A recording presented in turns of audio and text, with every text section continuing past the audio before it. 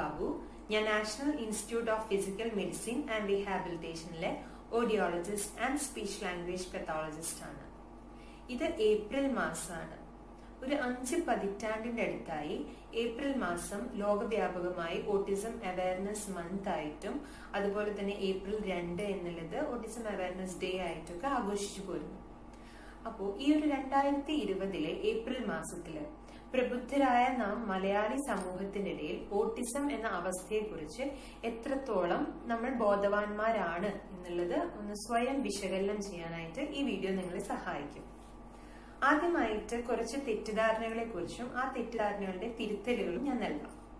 ആദ്യത്തെ ഒരു തെറ്റിദ്ധാരണ എന്ന് പറഞ്ഞാൽ ഓട്ടിസം എന്നത് ഒരു ചികിത്സിച്ച് ഭേദമാക്കാൻ കഴിയുന്ന രോഗാവസ്ഥയാണ്, അല്ലെങ്കിൽ അതൊരു മാനസിക വിഭ്രാന്തിയോ മാനസിക അസ്വാസ്ഥ്യമാണോ എന്നുള്ള ഒരു ചിന്താഗതി. അത് തീർത്തും തെറ്റാണ്. ഓട്ടിസം ഒരു ന്യൂറോ ഡെവലപ്മെന്റൽ ഡിസോർഡർ ആണ്. നമ്മിൽ നിന്നും വളരെ വ്യത്യസ്തമായി തലച്ചോറിന്റെ വികാസവും പ്രവർത്തനവും വരുന്നതുകൊണ്ട് പ്രകടമാകുന്ന ഒരു രോഗാവസ്ഥയാണ്. ജീവിതത്തിലുടനീളം അത് പ്രകടമായി കാണപ്പെട്ടുകൊണ്ടേയിരിക്കും. പിന്നെ നേരത്തെ നമ്മൾ ഓട്ടിസം എന്ന അവസ്ഥയെ കണ്ടെത്തുകയും അവർക്ക് വേണ്ട തെറാപ്പികളും അതുപോലെ ആവശ്യമായ ഘട്ടങ്ങളിൽ വൈദ്യസഹായവും നൽകുന്നത് വഴി നമുക്ക് ഓട്ടിസം എന്ന അവസ്ഥയിൽ വരുന്ന പരിമിതികളുടെ തീവ്രത കുറെയൊക്കെ കുറയ്ക്കാൻ സാധിക്കും. രണ്ടാമത്തെ ഒരു വലിയ തെറ്റിദ്ധാരണ ഓട്ടിസം ബാധിച്ച ഒരു കുഞ്ഞിന്റെ മാതാപിതാക്കളോടോ അല്ലെങ്കിൽ അവരുടെ അമ്മയോടോ പ്രത്യക്ഷമായോ പരോക്ഷമായോ അവരുടെ റോങ് പാരന്റിങ് അല്ലെങ്കിൽ വളർത്തുദോഷം കൊണ്ടാണ് കുഞ്ഞിന് ഈ ഒരു അവസ്ഥ വന്നത് എന്ന് ആരോപിക്കുന്ന ഒരു പ്രവണത. അത് തീർത്തും അടിസ്ഥാനരഹിതമാണ്. ശാസ്ത്രീയമായ ഒരു തെളിവുകളും അതിനില്ല. ഇന്ന് വരെ ഓട്ടിസം ഇന്ന കാരണം കൊണ്ടാണ് വരുന്നത് എന്ന് ശാസ്ത്രലോകം കൃത്യമായി കണ്ടുപിടിച്ചിട്ടില്ല. മൂന്നാമത്തെ ഒരു കാര്യം, ഇപ്പൊ നമുക്കറിയാം ഓട്ടിസം ബാധിച്ച ഒരു കുഞ്ഞിനെ സംബന്ധിച്ച് മറ്റു കുഞ്ഞുങ്ങളെ പോലെ പഠിക്കാനോ ഭാഷ മനസ്സിലാക്കാനോ പരിമിതികൾ ഉണ്ടാവും. മറ്റു കുഞ്ഞുങ്ങളെ പോലെ ചിലപ്പോൾ നോർമൽ സ്കൂളിൽ പോയി പഠിക്കാൻ പരിമിതികൾ ഉണ്ടാവും. അപ്പൊ ഈ പരിമിതികൾ ഉള്ളത് കൊണ്ട് ഈ കുഞ്ഞുങ്ങൾക്ക് ഒന്നിനും കഴിവില്ല, അല്ലെങ്കിൽ ഈ സമൂഹത്തിന് വേണ്ടിയിട്ട് അവർക്ക് യാതൊന്നും ചെയ്യാൻ കഴിയില്ല എന്നുള്ളൊരു മുൻവിധി. അത് വലിയൊരു തെറ്റിദ്ധാരണയാണ്. ഈ മൂന്നുമാണ് നമ്മൾ ഏറ്റവും ആദ്യം തിരുത്തേണ്ട 3 കാര്യം. UK ബേസ്ഡ് ആയിട്ടുള്ള നാഷണൽ ഓട്ടിസം സൊസൈറ്റി നടത്തിയ ഒരു പഠനത്തിന്റെ ഭാഗമായിട്ട് ഒരു 1000 ഓട്ടിസ്റ്റിക് ആയിട്ടുള്ള കുഞ്ഞുങ്ങളും അവരുടെ പാരന്റ്സിനെയും ഉൾക്കൊള്ളിച്ചുകൊണ്ടുള്ള ഒരു പഠനമായിരുന്നു. അതിൽ സമൂഹം അവരെ കുറിച്ച് അല്ലെങ്കിൽ ഓട്ടിസ്റ്റിക് ആയിട്ടുള്ള ആളുകളെ കുറിച്ച് എന്താണ് മനസ്സിലാക്കേണ്ടത് എന്ന് അവരാഗ്രഹിക്കുന്ന കുറെ കാര്യങ്ങളുണ്ട്. അതിനെക്കുറിച്ച് പരാമർശിക്കുകയുണ്ടായി. അപ്പൊ അതിലുള്ള പ്രസക്ത ഭാഗങ്ങൾ ഞാൻ നിങ്ങളോടൊപ്പം ഇപ്പൊ ഷെയർ ചെയ്യാൻ ആഗ്രഹിക്കുകയാണ്. ഒന്നാമത്തെ കാര്യം അവര് പറയുന്നത് ഇങ്ങനെയാണ്: നിങ്ങൾക്ക് വളരെ നിസ്സാരം എന്ന് തോന്നുന്ന പല കാര്യങ്ങളും ഞങ്ങളെ സംബന്ധിച്ച് വളരെ വലിയ അസ്വസ്ഥതകൾ ഉളവാക്കുന്ന കാര്യങ്ങളാണ്. ഞങ്ങളുടെ ദിനചര്യകളിൽ അപ്രതീക്ഷിതമായ ചെറിയ മാറ്റങ്ങൾ പോലും ഞങ്ങൾക്ക് ഉത്കണ്ഠയും മാനസിക സമ്മർദ്ദവും ഒക്കെ ഉളവാക്കുന്ന കാര്യമാണ്. ഉദാഹരണത്തിന്, നിങ്ങൾ കുളിക്കാൻ കയറുമ്പോൾ പൈപ്പ് തുറക്കുമ്പോൾ വെള്ളം വരുന്നില്ല. നിങ്ങൾക്കത് വളരെ ചെറിയൊരു അസ്വസ്ഥതയായിരിക്കും ആ സമയത്ത് ഉണ്ടാക്കുക. പക്ഷെ ഞങ്ങളെ സംബന്ധിച്ച് അത് വളരെ വലിയ ഒരു ഉത്കണ്ഠയും മാനസിക സമ്മർദ്ദവും അത് ഉൾക്കൊള്ളാനൊക്കെ ഭയങ്കര ഒരു ബുദ്ധിമുട്ടാണ് ഞങ്ങളിൽ അനുഭവപ്പെടുന്നത്. രണ്ടാമതായിട്ട് അവര് പറയാൻ ആഗ്രഹിക്കുന്നത് അവരുടെ ഇന്ദ്രിയ സംയോജന ക്ഷമതയിലുള്ള കുറെ പരിമിതികളെ കുറിച്ചിട്ടാണ്. ഇപ്പൊ നമ്മൾക്ക് ശബ്ദം അല്ലെങ്കിൽ വെളിച്ചം, മണം, സ്പർശനം, രുചി ഇവയൊക്കെ നമ്മൾ എങ്ങനെയാണോ അനുഭവവേദ്യമാകുന്നത് അതിൽ നിന്നും വളരെ വ്യത്യസ്തമായ രീതിയിലാണ് അവർക്ക് അനുഭവവേദ്യമാകുന്നത്. അതിൽ വളരെ അതിന്റെ പ്രോസസ്സിങ്ങിലും അത് തലച്ചോറ് എങ്ങനെയാണ് അത് പ്രോസസ് ചെയ്യുന്നത് എന്നുള്ളതിലൊക്കെ നമ്മൾ നോർമൽസിനേക്കാളും വളരെയധികം ഡിഫറെന്റ് ആയിട്ടാണ് ഓട്ടിസ്റ്റിക് ആയിട്ടുള്ള കുഞ്ഞുങ്ങളിൽ അല്ലെങ്കിൽ വലിയ ആളുകളിലാണെങ്കിലും നടക്കുന്നത്. അപ്പൊ ഈ ലണ്ടൻ ബേസ്ഡ് ആയിട്ടുള്ള ഈ നാഷണൽ ഓട്ടിസം സൊസൈറ്റി തന്നെ തയ്യാറാക്കിയ ഒരു ഡോക്യുമെന്ററി നമുക്കിപ്പോ പ്ലേ ചെയ്യാം.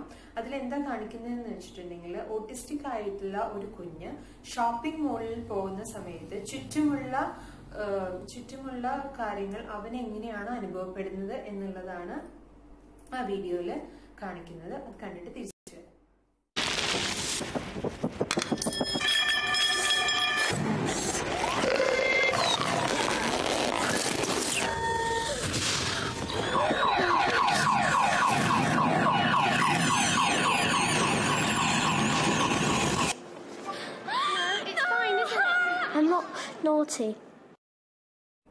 ഞാനും നിങ്ങളും അടങ്ങുന്ന സമൂഹത്തില് എല്ലാവരും ഓട്ടിസം ബാധിച്ച ഒരു കുഞ്ഞിനെ സപ്പോർട്ട് ചെയ്യാനായിട്ട് ബാധ്യസ്ഥരാണ്. പക്ഷെ നമ്മൾ എങ്ങനെയാണ് അവരെ സപ്പോർട്ട് ചെയ്യുക, എങ്ങനെയാണ് നമ്മൾ അവരെ ഹെൽപ്പ് ചെയ്യുക, അത് അറിയാത്തതാണ് ഏറ്റവും വലിയ പ്രശ്നം. അപ്പൊ നമുക്ക് ഇവിടെ കുറച്ച് ടിപ്സ് ഞാനിപ്പോ ഇവിടെ ഷെയർ ചെയ്യാം നിങ്ങളുമായിട്ട്. ഓട്ടിസ്റ്റിക് ആയിട്ടുള്ള ഒരു കുഞ്ഞിനെ ഹെൽപ്പ് ചെയ്യാൻ സാധിക്കുന്നത്. ടിപ്പ് നമ്പർ 1, അവരുടെ റൂട്ടീനിൽ അല്ലെങ്കിൽ അവരുടെ ദിനചര്യകളിൽ ചെറുതായിട്ട് എന്തെങ്കിലും മാറ്റം വരുന്നുണ്ടെങ്കിൽ തന്നെ അവരെ അത് നേരത്തെ കൂട്ടിയിട്ട് സൂചന കൊടുക്കാൻ ശ്രമിക്കുക.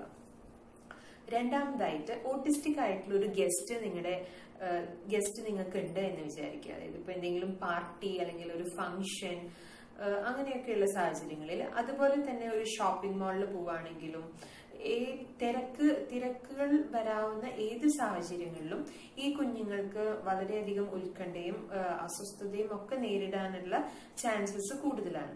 അപ്പൊ ഇവരെ ഒന്ന് ശാന്തരാക്കണം, അല്ലെങ്കിൽ ഇവരെ ഒന്ന് ശാന്തമാക്കണം എന്നുണ്ടെങ്കിൽ ഒരു സൈലന്റ് സോൺ അല്ലെങ്കിൽ നിശബ്ദമായിട്ട് അവരെ ഇരുത്താൻ പറ്റുന്ന ഒരു സ്ഥലം നമ്മൾ സെറ്റ് ചെയ്തിട്ടുണ്ടായിരിക്കണം. അപ്പൊ അങ്ങനെയുള്ള ഒരു സിറ്റുവേഷൻ ക്രിയേറ്റ് ചെയ്യുകയാണെങ്കിൽ അല്ലെങ്കിൽ ഒരു റൂം ക്രിയേറ്റ് ചെയ്യുകയാണെങ്കിൽ അത് അവർക്ക് വളരെയധികം ഹെൽപ്ഫുൾ ആയിരിക്കും. മൂന്നാമത്തെ ഒരു ടിപ്പ് എന്ന് പറഞ്ഞിട്ടുണ്ടെങ്കിൽ, നമ്മൾ അവരുടെ അടുത്ത് എന്തെങ്കിലും ക്വസ്റ്റ്യൻ ചോദിക്കുകയോ അല്ലെങ്കിൽ ഒരു നിർദ്ദേശം കൊടുക്കുകയോ ചെയ്തു കഴിഞ്ഞാൽ ഒരു 10 സെക്കൻഡ് നമ്മൾ അവരുടെ ഉത്തരത്തിന് വേണ്ടി വെയിറ്റ് ചെയ്യണം. വെയിറ്റിംഗ് ഭയങ്കര ഇമ്പോർട്ടന്റ് ആയിട്ടുള്ള കാര്യമാണ്.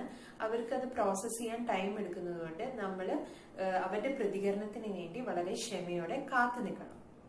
നാലാമത്തെ ഒരു ടിപ്പ് എന്ന് പറഞ്ഞാൽ, ആശയവിനിമയം എല്ലാവർക്കും വളരെ ഡിഫറെന്റ് ആണ്, അല്ലെ? ഇപ്പൊ നോർമൽസ് ആയിട്ടുള്ള നമ്മൾ സംസാരിക്കുമെങ്കിലും നമ്മുടെ സംസാരത്തിൽ തന്നെ ഓരോരുത്തരും വിഭിന്നരാണ്.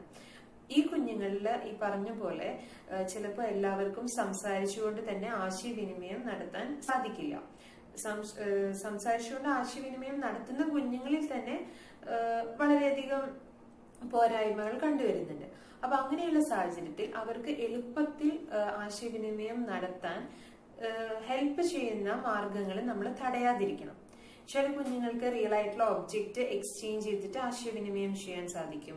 ചില കുഞ്ഞുങ്ങൾക്ക് പിക്ചേഴ്സ് എക്സ്ചേഞ്ച് ചെയ്ത് ആശയവിനിമയം ചെയ്യാൻ സാധിക്കും. ഇപ്പോഴത്തെ നൂതന സാങ്കേതിക വിദ്യകളുടെ സഹായത്തോടെ സ്ക്രീനിൽ തൊടുമ്പോൾ ആ ഒരു ഒബ്ജക്റ്റിന്റെ പേര് പുറപ്പെടുവിക്കുന്ന രീതിയിലുള്ള ആവാസ് പോലെയുള്ള ഓൾട്ടർനേറ്റീവ് ഓഗ്മെന്റേറ്റീവ് മൊഡാലിറ്റീസ് നമ്മുടെ ആശയവിനിമയത്തിന് ലഭ്യമാണ്. അപ്പൊ അതിന്റെയൊക്കെ സഹായം ഒരിക്കലും ഒരു കുഞ്ഞിൽ നിന്ന് നമ്മള് നിഷേധിക്കരുത്. സംസാരിച്ചു തന്നെ ആശയവിനിമയം നടത്തണം എന്ന് മാതാപിതാക്കളോ സമൂഹമോ വാശി പിടിക്കുന്നത് ആ കുഞ്ഞിനോട് ചെയ്യുന്ന വലിയൊരു തെറ്റാണ്. അല്ലെങ്കിൽ ആ കുഞ്ഞിനെ കൂടുതൽ നമ്മള് അസ്വസ്ഥതയും അല്ലെങ്കിൽ ഉത്കണ്ഠയും കൊടുക്കുന്ന ഒരു പ്രക്രിയയായിട്ട് അത് മാറും. അഞ്ചാമതായിട്ട് നമുക്ക് പറയാനുള്ളത്, അവരെ നമ്മള് അവരുടെ പരിമിതികളിലൂടെ കാണാതെ അവർക്ക് എന്തൊക്കെ ചെയ്യാൻ സാധിക്കും, അവരുടെ കഴിവുകൾ എന്തൊക്കെയാണ്, അവിടെയാണ് നമ്മളുടെ കണ്ണുകൾ ഉടക്കി നിൽക്കേണ്ടത്.